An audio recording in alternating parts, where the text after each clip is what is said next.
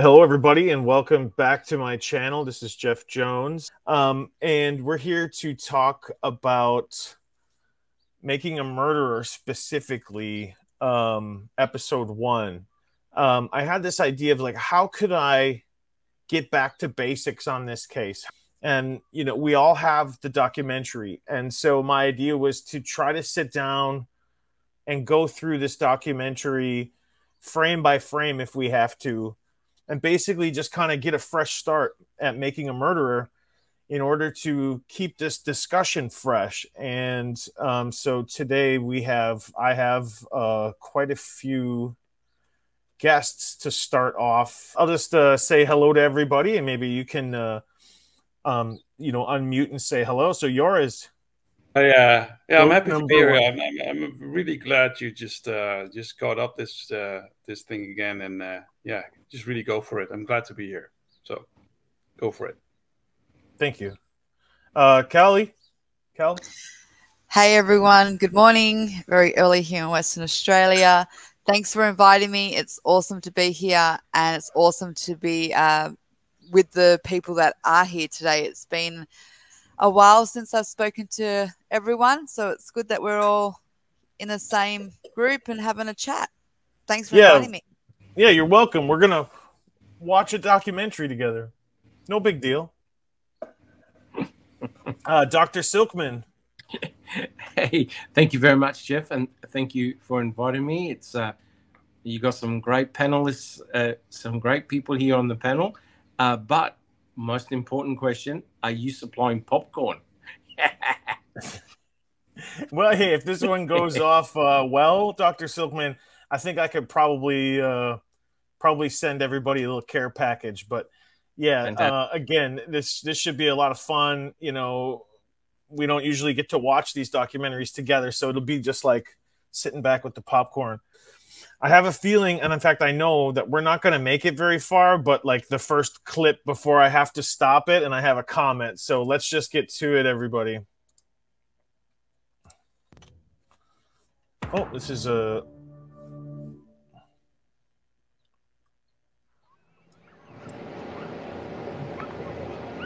Here they come. Up the road. So, like, I'm sorry, but I already have to stop it because this view, the first portion of the entire docuseries, the first clip, this view becomes important later on. Wouldn't you say, Dr. Silkman, if you have any comment on how this view becomes important? It sure does. And I think viewers need to take note, on the left-hand side of the screen are those infamous letterboxes. And to the right is exactly where the bus driver would stop to let off both Blaine and Brendan Dassey at 3:45. So that's a very important shot. Yep. Hey, that mailbox, that very same mailbox would also be the one that the paperboy Sawinski delivered the newspaper to, and he would have claimed to have seen Bobby Dassey and a very unknown bearded man pushing a RAV4 down Avery Road. So that's the same mailbox. Anybody else have anything to add to this shot? Just the importance of it later, or anything you can think of? Yes. If I could just say also, Jeff, right down at the very start of Avery Road, on the right-hand side as you look in the picture, are a set of propane tanks. That's where the propane tank driver saw a green vehicle looking like a RAV4 drive out. Now, we don't know whether it was Teresa Horbach's RAV4, but the propane tank driver saw a similar looking vehicle drive out from Avery Road. So that little stretch of road is extremely controversial, put it that way. That's right. And so I just thought that it was like quite serendipitous that you can't really get, but I don't know, are we 5 seconds into the docuseries, and we have to say this is relevant right here. So again, we're not going to be streaming this series. We're going to be picking it apart. Okay, so anybody else, or before I move on? Yeah, I would just want to point out that Sawinski made the comment that there was a swerve around the ditch around to the side of the Avery Road, and that's right. Well, between the black car and the propane tanks, you see somewhere on the right side. There should be a ditch where the car would go around there. Right. So, yeah, that's why this piece of the film is very important. Feel free to talk over the. And now I'm stopping again. This is the reverse view. This is what, if you're standing where that car is, that's what you'd be seeing. So if, you know, from this window, you see this window in the top corner, you could almost see the road from there. But if you're standing in the driveway, you could, you know, just to give it a little context. How you doing? Oh, hello. How are you? Oh, pretty good. How's it feel? It was wonderful. I was happy when I got out. I thought I was the happiest man on earth. We knew he was innocent. We knew he was innocent. There it is. DNA frees a man after 18 years. Comments, quick comments on just the family reaction. She said, we knew he was innocent because so many people had vouched for his alibi. Yeah, I mean, it's amazing that DNA actually should have exonerated him twice because there was some DNA results from scrapings from Penny Bernstein's fingernails that didn't come back to Stephen Avery. And she said she scratched them, the assailant, well. They didn't have the capability in 1985 to do that. When they tested them later, they came back as to not Stephen Avery, and the judge said, well, how am I going to be convinced that, you know, that Penny didn't accidentally scrape up against a first responder? And that's the DNA we're seeing. I just don't believe it. Back to prison for you. Yep, that was Judge Hazelwood, and that occurred in 1996. Unfortunately, back then, the DNA technology wasn't as good. And what Big Jeff said is 100% correct. Fingernail scrapings were tested, and there was an allele that didn't belong to either Stephen Avery nor Penny Bernstein. And the judge made a 50-50% call. He could have either sided with Stephen Avery and let him free, but he decided, nah, that's not good enough evidence, and unfortunately sent him back to prison. Yep. 1996. What a shame.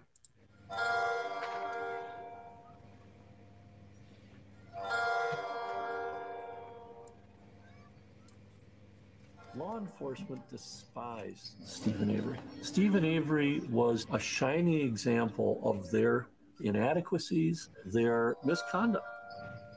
No one ever intended to do anybody any harm by this. We firmly believe that we had the guilty party at the time. What a crock! There's evidence that, you know, as I said, I know a little bit about a lot of stuff in this case. I don't know a lot about anything in this case, but we have evidence pointing to the contrary now, don't we? Yeah, we absolutely do. As a matter of fact, you know, for all the guilters who may watch this, one of the primary pieces of evidence we have is from Michael Griesbach. Who's Michael Griesbach? Michael Griesbach is the assistant district attorney for Manitowoc County at this time, who actually the district attorney for Manitowoc after Stephen Avery got released. His name was Mark Rohr. Is the one that went to the Department of Justice and said, "Hey, well, you know, this guy is obviously exonerated after 18 years. Maybe we should do an investigation into what happened." So that was done by Mark Rohr. Mike Griesbach was the assistant district attorney. And Mike Griesbach has written a book called Indefensible, in which he makes some very poignant comments about the DA that convicted Stephen, whose name was Dennis Vogel. We can get to that. But he also makes some explosive comments about Tom Kasurek, who was the Manitowoc County sheriff at the time. That's a picture of Kasurek. I think he may be retired by the time that this picture was taken. And that accusation is exactly this. This is not in the documentary, this accusation. And this is from Griesbach. This is from the assistant DA of Manitowoc County, not from a Gilter's conspiracy theory, but from his own words that we can put the video in the description. And he says, Griesbach, that we know that Penny Bernstein went to Kasuric before Stephen's trial with the Manitowoc County Assistant Police Chief, whose name was Bergner, at the time, to say to Kasuric, I don't think that Stephen Avery is the man. This is Penny Bernstein saying this, the victim, because I've been getting phone calls from somebody saying that they're the one who did this. That was exactly Gregory Allen, the actual perpetrator's MO, was he'd commit crimes like this and he'd contact the victims. And Griesbach verifies that the assistant police chief of Manitowoc County went to the sheriff with Penny Bernstein to say this. And when Kasuric was asked by the investigators, did he recall that conversation? He said no. How can you not recall that conversation? That's just unbelievable, number one. And number two, when you think about it, if you think about the testimony that Penny Bernstein gave to convict Stephen, if that conversation actually did happen, which there's no reason to believe that it didn't, because we got it from a Manitowoc County official, how much was Penny Bernstein pressured to go through with her story, get Stephen Avery, change his eye color, change his height? It's just it's unthinkable, the pressure they had to put on a rape victim to get her to change her mind if she's in Kasuric's office before the trial even happened, saying, I don't think it was him. That is an explosive revelation that you don't see on man, and a lot of people don't even realize. So with that, I'll stop my rant. That's actually ironic, though. You've just brought up an awesome point about that wasn't in the documentary, yet she's going to them before court saying, I don't think this is the guy. Yet when Peg does her final report and sees no wrongdoing with the police force and what their investigation was, she actually basically put the blame on Penny because she's the one that identified Stephen Avery. Yet Penny was saying before trial that it might be the wrong guy. Like, look at the black and white yin and yang in that. Jesus. But if I could just add a little bit to make matters worse, right? Kasuric and also Vogel, they had people inside their own offices telling them, I don't think it's Stephen Avery here. This looks more like Gregory Allen, and that's the problem. Very, very early on, they had individuals inside the inner sanctum, basically telling Kasuric and also Vogel, this doesn't look like Stephen Avery. This looks like Gregory Allen. And furthermore, of course, Gregory Allen had attacked another person on the exact same stretch of beach, right? I think about a year prior. So all the red flags were there. And it's remarkable that Kasuric now, puts up his hands and says, there was no wrongdoing. It was just a simple mistake. Which is almost like, Dr. Silkman, some sort of slippage, some sort of Freudian slippage of, oh no, we didn't do it on purpose. Like, why did he have to say that? It makes you sound suspicious, like you're trying to cover up something. If you come out and say, well, of course, we didn't mean anything by it.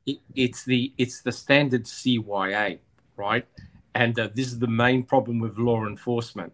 Law enforcement stick together no matter what, because if one person goes down, they all go down, right? So Tom Kasuric, he's the chief honcho.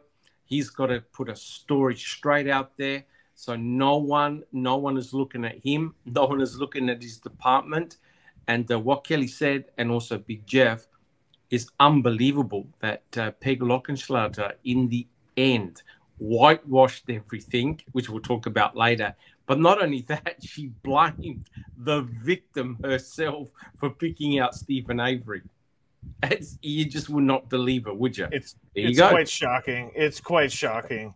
Anybody else to add this part before we move on? This was one of the biggest miscarriages of justice I ever saw. You know, a good pick of Chucky there. We don't always get to see him in his younger youth. He looks happy to see his brother. In 20 years of criminal defense work and thousands of cases. It was like the same old Steve was back. He was happy, he was smiling. I did tell him, be careful. There was just something I felt. I said, when I talk, Tony's not done with you. They are not even close to being finished with you. You know, one thing that I notice is maybe look at the amount of cameras that are there at his welcome home party.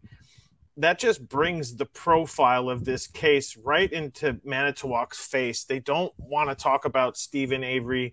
They really would prefer to not have all these cameras there. He's happy. He's on TV looking happy. And that's got to bug them, you know, and they know they did wrong. Anybody? Yeah, it was. Oh, sorry, Kelly. Oh, I was just going to say what Kim just said. I think that was one of the most powerfulest, like, statements in the entire series is when she says they weren't finished with him yet. I think when you capture that moment and you pause it right on that, and then you go back and you know where we are now, it wasn't over for Stephen. He just didn't know it yet.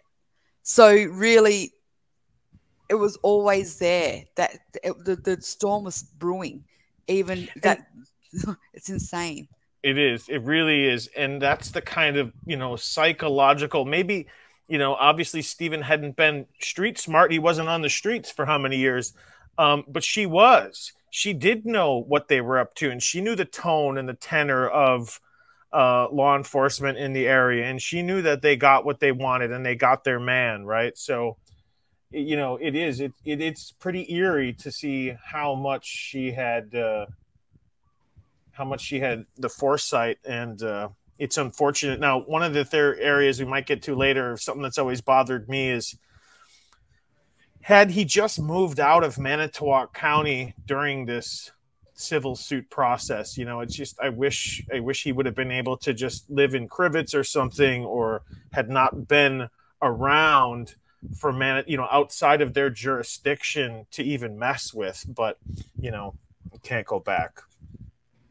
No, but and you are correct, Jeff, in terms of the MTSO, Kosarik, Vogel, and all of them. They would have been horrified by the attention that Stephen Avery was gathering. And don't forget, this was a huge success for the Innocence Project, right? They took on his case. They obtained the forensic DNA samples, the pubic hair that was eventually tested by Cherie Cohane. It only took her 1 whole year to do a 1-day experiment. But yeah, look, the spotlight was firmly on Stephen Avery, his family, but also Kosarik and the MTSO. This wasn't good. Anyone else? Can I just make a quick point? Because I'm just curious, because this took about 2 years between the date that he got released and the date that he got, you know, in the prison again. Why did it take him 2 years, 2 whole years to do that? You mean like to set him up again? Yeah. They had to. I would dare say they were probably looking for the right opportune moment. But the game changer, we mustn't forget, the game changer was the civil lawsuit, the $36 million civil lawsuit. I think Stephen would have lived in peace and harmony, except he decided he was going to take on the sheriff, Vogel, and the MTSO. That wasn't going to work out good for him, unfortunately. The thing is, before the incident with Teresa, they were still picking at him and looking for things. We have a Maurice situation that they were looking into, and then there was that report where a little girl had been taken, and yes, Stephen Avery gets mentioned in that as well. Someone says, oh, that is Stephen, could be Stephen Avery. So he was never out of their radar, even when he got free, before even Teresa. They were there. They were always lingering in the background, just looking. That's right. Barb had a vehicle stolen a year before that. Yes. And Stephen Avery's name is it's and there was no link to Stephen ever, but that question is still on his record. It says in being associated with the theft of that auto. Right. All right. Anything else? I'll move on.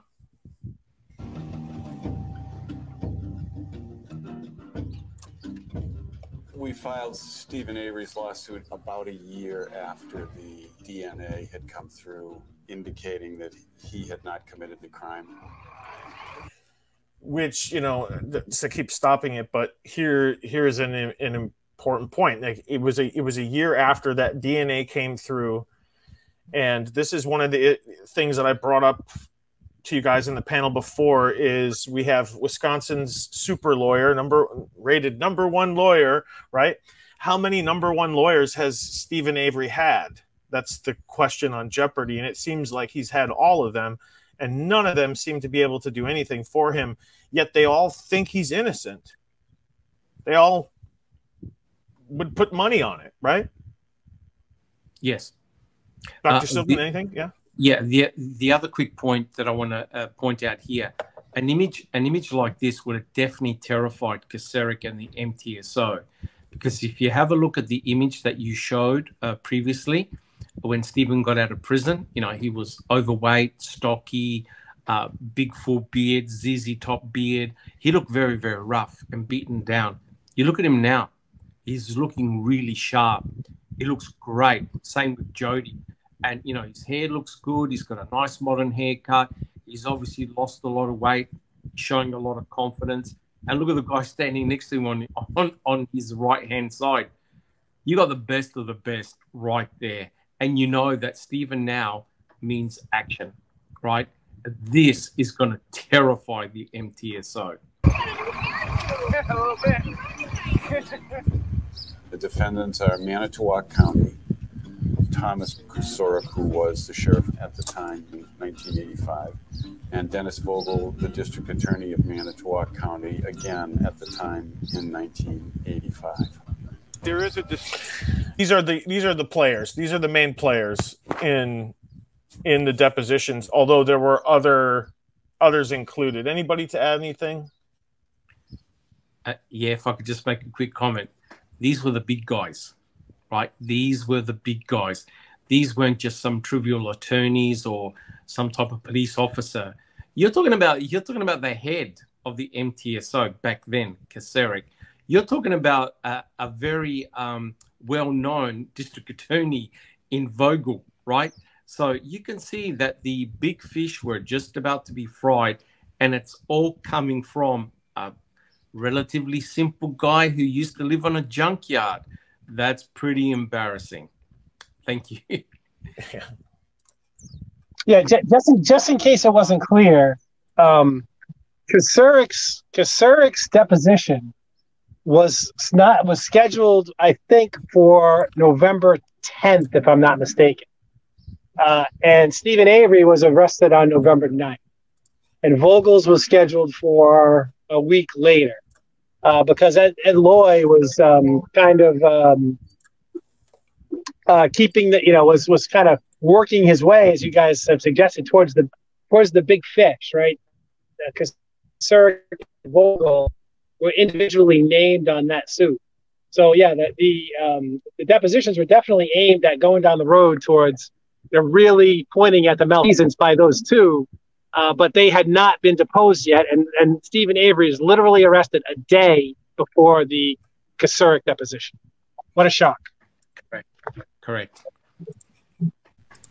Between simple mistakes for which officers like that are immune and purposeful conduct that violates constitutional rights for which they're not immune. In the purposeful conduct, in the beginning, one of the first things that we mentioned when Kacerik is first on film in this docuseries, he says, well, we didn't mean anything by it. He's already trying to cover it. This is the conduct they're talking about. Correct. bit more Well, weighty. that's exactly right. And you know, if I could paraphrase from Mike Griesbach's book, Indefensible, he basically says that he had a phone call with Vogel, and Vogel asked him in the phone call, was anything on Gregory Allen in the file, you know, related to the rape? Because Vogel himself had handled that original case that Dr. Silkman mentioned with regard to the other woman that was attacked along the same stretch of beach. And of course, there was information on Gregory Allen in the file, but Griesbach outright says that the only possible way for him to interpret that is that Vogel knew. He knew it was Gregory Allen all along, and it shocks Griesbach to his core, because he said he was confident. There's no doubt in his mind that Vogel knew he was prosecuting the wrong person, and by extenuation, he knew that Kosarik also knew, and that was his whole point of doing that. So there is no, deliberate action is exactly what it's. I put this guy away. I knew he was the wrong guy. I didn't care because he needed to go because he did something wrong to a sheriff deputy's wife, who happened to be his cousin. So what do you think was a turning point for Griesbach? Was he was so adamant that he understood what was going on, but yet now he thinks Stephen's guilty. Like, it's what went wrong there with him? If he knows that they can do it the first time, why can't he see past it the second time? Well, in his book, he basically says that there's no other person who had the means and opportunity. Yeah, and of course the evidence. So. Yep, I read the same book, and I echo what Big Jeff just said. If you have a look at his book, Griesbach's book, you're not going to get a better account of what happened in the 1985 case, because Griesbach was right there. He was amongst it. He was in the offices. He was talking to people. So the best account you're going to get of the 1985 case is through Griesbach. However, the second part of his book, which talks about the murder of Teresa Horbach, is possibly one of the most biggest piece of garbage I have ever read. I read the entire book. His first part of the book, involving the Penny Bernstein sexual assault, is on point, brilliant. But it looks like he rushed the second part of his book when it came to talking about the murder of Teresa Horbach. He just basically towed the party line. Oh yeah, Steve did it. I don't know why he did it, but yep, he's guilty. I think Griesbach jumps on what's winning at the time, right? So he's okay to nail Kosarik and Vogel. But at the same time, as Big Jeff said, he's fine to ride the coattails and say, yep, Stephen's a murderer, without thinking, jeepers. You know, I just spent all this time talking about what happened to him in 1985, how he was set up, and yet he can't see past the obvious that maybe they were going to set him up again, but this time for murder. You know, the boldness of that action, Dr. Silkman, just makes me think they knew they could get away with it. And that makes me think, had they done something like this before? Now, that's a bigger conversation for later, but where do you get the bold cojones to think that you can just do, well, as long as you put this paper in this file, that guy will get, we got a confession. We got a confession, or we have an eyewitness, and oh, done deal. Slap your hands together and say, and so that's what makes me wonder, where's the integrity in the office? How can we trust that there are other cases, even the ones when they got the right person or whatever, that it was conducted properly? And that should scare everyone. Well, you hit the nail on the head, and that's what it is. That's exactly what the civil lawsuit was designed to do. The civil lawsuit would have opened up the entire MTSO. It would have had a look at Kosarik at the time when he was sheriff, and it would have opened up all the prior cases. I mean, Jeff, you just said it. There would have been an investigation, especially looking into things like the Ricky Hochschlager case and other cases that occurred when he was the boss. And potentially he knew that his whole career was on the line. That civil suit, that was the game changer. These were desperate people, and yep, in my honest belief, they were desperate enough to set him up for murder and send him back to prison. Yeah, I concur with that, Dr. Silkman, 100%. And I do believe that there are law enforcement officers who can sleep very well at night, knowing that maybe, maybe I didn't get him for this one, or maybe the evidence was planted for this one. But you know what? That family tree only has one branch, and he's the community as a whole is better off with him in the hole than with him out running around. I know he's guilty of something, even if he's not guilty of this, because he's just a scumbag. He belongs in jail, and I'm going to sleep very well tonight. I think that's an attitude that is prevalent among a lot of small town law enforcement. I was going to say just two very quick points. Remember, they had the Attorney General on their side, right? And they also got immunity, right? And that's exactly what Tom Kaczmarek was alluding to. Hey, it was an innocent mistake, and that's what the civil lawsuit gentleman said. Hey, if you make an honest mistake, I could understand it, right? However, this was a targeting of Stephen Avery right from the get-go in 1985. Kel? Oh, I was just going to agree with Dr. Silkman said and Big Jeff, but for me, again, with the civil suit, I don't think it was ever about the money for them. I don't think they gave a shit what was going to be paid out to him. It was what was beyond that, the can of worms being opened and how everything would have just started to tumble against them. And I think that's what their driving force would have been, not so much the money. That's my opinion. I know people do a lot of crazy shit for a lot less money, like $20. People kill people, and people can hurt people and do some nasty stuff. But for me personally, I just don't think money was the driving motive to get Stephen Avery. I think it was more of a dignity and ego and all this, oh my God, we can't let him win, versus, oh my God, we're going to lose money. I just, personally, that's how I've seen it when I've looked into it. Of course, it doesn't help that they would be responsible for, paying him out, but I just don't think that was what made them go, hey, listen, let's frame this bloke. Another thing that you should be concerned about is the power structure, right? If you look at what was going on, on the political side, there was something getting passed through the Wisconsin legislature called the Avery bill, aimed at, sort of what the heck went on here.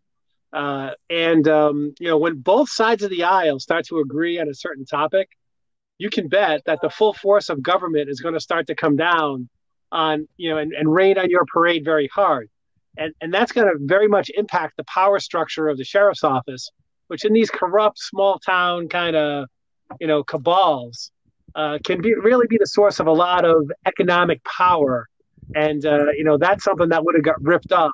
And I think that is as much, as much a thing to preserve if you're the people who are in power as anything else. So I think it's not necessarily about the money so much as it is about the power structure and the desire to preserve that.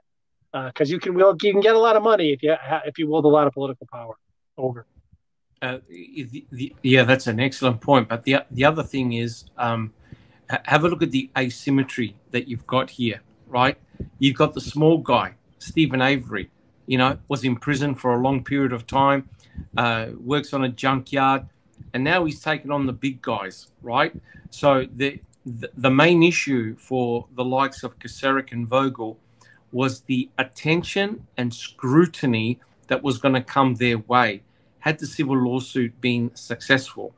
And my understanding was that some of the civil suit would have been paid out by insurance companies, but some of it would have come from the pockets of Kaczmarek and Vogel. But the other important point that we mustn't forget is that scrutiny would have been placed on the Wisconsin State Crime Lab and other crime laboratories under the auspices of the county, right? So you already know, later on we'll talk about it, that Buting had a lot of concerns about the shenanigans that were happening in the Wisconsin State Crime Lab, right? So imagine if you open up the crime labs to scrutiny, right? Potentially you can have people who are in prison, who've been put in prison because of forensic evidence done by, say, Cherie Culhane and other laboratory techs. All of them are putting up their hands and saying, hey, what about me? So it would have had a massive domino effect that could have destroyed, literally destroyed the county. This was huge. This round yet. Feeling confident. Even though there's no guarantee that Stephen Avery will win this case, he says it's still worth going through the trial just to hold somebody accountable for taking 18 years of his life. They had the evidence back then. I didn't do it. But nobody said anything. I don't see what I really did wrong to the sheriff for him to pick on me like that. The only thing I can think of is I ran my cousin off the road. There it is. Okay, before we play this part, comments on Sandra Morris? Anybody? Troublemaker. Never in their right minds did any of them ever think they will be sitting in a civil suit deposition with a camera on them. Never. They all would have thought Stephen's in prison, no problems. This came as a huge shock to all of them. On the record, in the matter of Avery versus Manitowoc County, would you raise your right hand, please, to respond? Do you solemnly swear the testimony you're about to give will be the truth, the whole truth, and nothing but the truth, so help you God? Yes. Ma'am, I'm going to show you that. You have to think about now, 1984. It's important to remember when this takes place. 1984, being run off the road was only a year prior. This was still burning hot, is my point. This confrontation with Stephen was burning hot at this point. It was new. It was fresh. It was not something from when we were teenagers. It wasn't from years before. I think that's sometimes it's lost on me how tightly together these are scheduled, right? Like how close. She was upset and she was looking for a reason, in my opinion. Well, yeah, I mean, she's married to a man. She's deputy sheriff, and that's the real reason that threw the full weight of the sheriff's department at Stephen. We're not gonna tolerate this to one of our boys. This will not stand.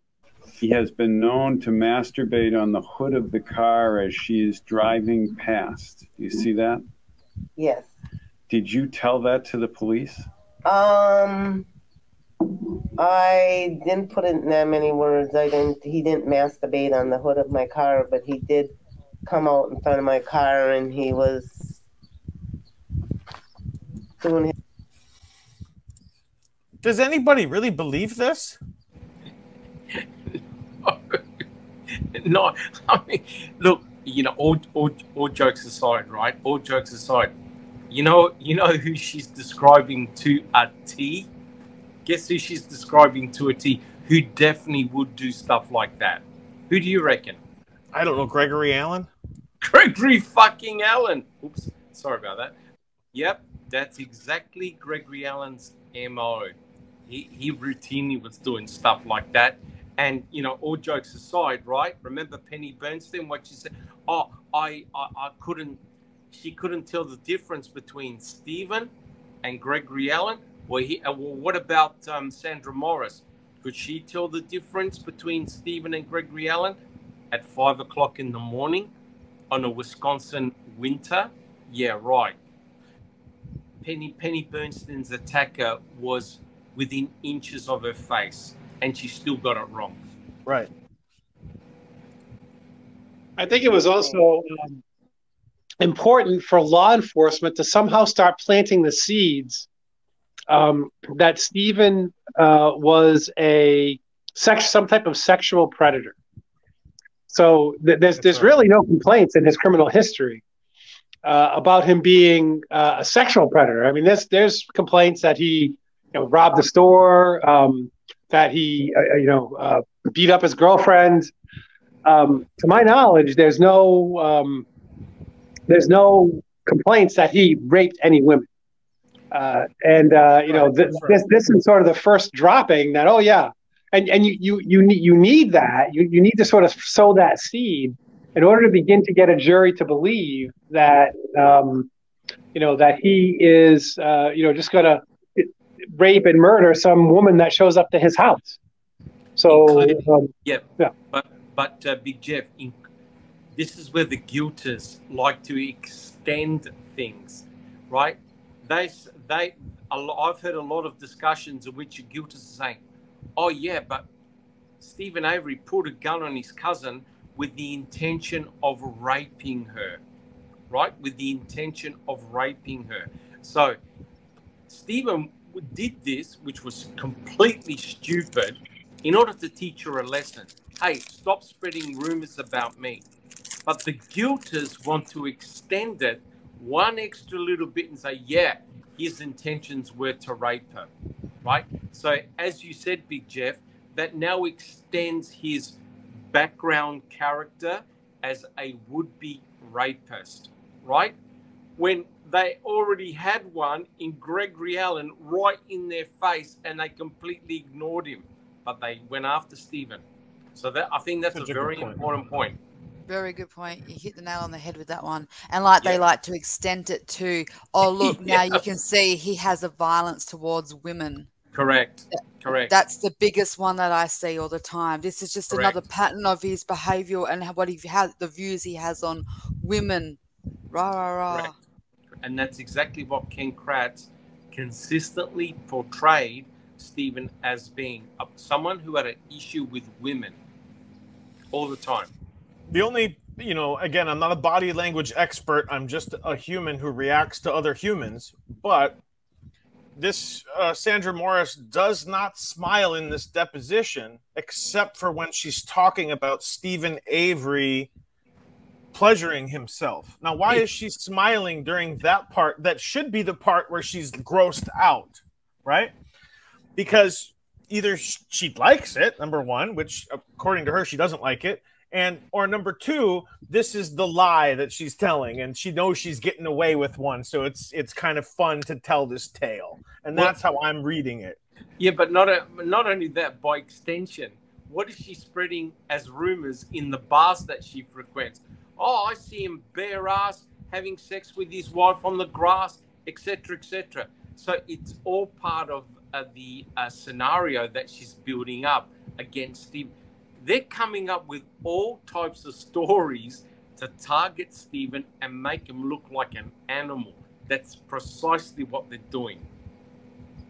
I'd just like to reaffirm that I think she did that. She told that lie in support of the setting Stephen to be more rapey for the 1985 case. And I don't believe it ever happened. But making that comment and having to lie to it again and having to repeat that lie is probably the source of the sour look on her face. Like, I can't believe you're making me say this again, this lie. It's coming back to haunt me. And that, to me, that's the source of that body language. Over. This is why you're driving 40 miles an hour by his house? He did run out towards the road. He was prepared. He had it all ready. Okay. He has had sexual relations with his wife out on the lawn. That I have nothing. Let me just finish the question. While all the neighbors are home in the daytime and able to watch. That I didn't say at all. Okay. It seems strange. Why would she... Anyway, I don't understand her psychology, but... Do you have any explanation? Oh, I definitely didn't say that. Why wouldn't anybody else complain about it? All these neighbors and nobody complains about it? Why? Oh, that's why. That's probably why she's like, oh, I have to backtrack on that point. That's a good point there. Thank you. Hold on. There's another important point too. Guess who happened to be Stephen Avery's other neighbor at the time? Oh, I can't think of it now. Judy Dvorak, right? So isn't Jeff? Isn't that an interesting coincidence, right? Judy Dvorak, the one who said during the 1985, when Penny Bernstein read the description, said, "Oh, that sounds like Stephen Avery." That sounds like Stephen Avery. That Judy Dvorak. The one that says, "Not my verbiage." That one. Not another Judy Dvorak. That one. I don't know. Okay. Was there a period where you were spending time in a nearby tavern and talking about Stephen Avery? I might have. I might have went to several taverns. In 1985, were you personally friendly with Stephen Avery? No. In fact, you actively disliked him. Is that right? At that time? Yes. First piece of truth we've heard out of her. I tend to agree with that line. At first, she's like, should I deny it? Should I? No. I hate him so much. I can't even lie and say that we were friends or that we were cordial or that I associated with him. Like, that's how deep, I think that's what I read, is just the deep hatred. Just. Yeah, I got the same note. Okay. And you weren't quiet about it.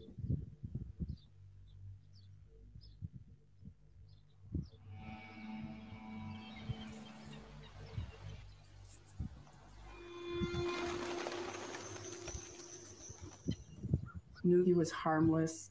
He was always happy, always laughing, always wanted to make other people laugh. I think the people in the outside community viewed him as an Avery, viewed him as troublemaker. There goes another Avery. They're all trouble. Now, this is something that's persisted even to this day, that there's this constant, and I've been on other podcasts and I've had discussions and we've seen what this aura around the Averys that exists of they're all bad. And if any of you feel like touching on it, this comes from a place of, yes, there have been incidences of the other brothers. Yes, there have been domestic incidences. And then there's been off the record stuff, rumors about the way the family abused each other in various different ways. But this is just more of characterizing them as just another Avery. And I just wonder if anybody has any insight into that. Where does this come from? Where does this lead? I know we've seen a lot of incident reports in the past. Anybody have anything to add to that? I think if we fast forward to Brendan's the hearing that he got in his motion to dismiss the confession, the person who was supposedly on his side, who worked for his lawyer's name was Len Kaczynski. Len Kaczynski hired I guess you'd call him a detective, whose name was Mike O'Kelly. Kaczynski and O'Kelly together did Brendan more harm than any good. One thing that O'Kelly writes, as Brendan's advocate, right? He's supposed to be Brendan's advocate. He writes that that family tree only has one branch, referring to some type of incest, and needs to be stopped in its place. And so when you ask where that type of reputation, where does that lead? That leads to Mike O'Kelly acting against Brendan because he believes that whatever rumor he hears is true. And it is, it's criminal and it's awful. Manitowoc County is working class farmers. And the Avery family, they weren't that. They dealt in junk. They had a salvage yard. They lived on Avery Road. I mean, they had their own road and stuff. They didn't dress like everybody else. They didn't have education like other people. They weren't involved in other community activities. I don't think it ever crossed their mind that they should try to fit into the community. They fit into the community they had built, and that was enough. Growing up with all them cars, it's pretty fun. Tearing them apart, fixing them, running around in the trails, in the rolls of the cars. Once we had a car up there in the back with the motor out and everything else, and we had a bin back there.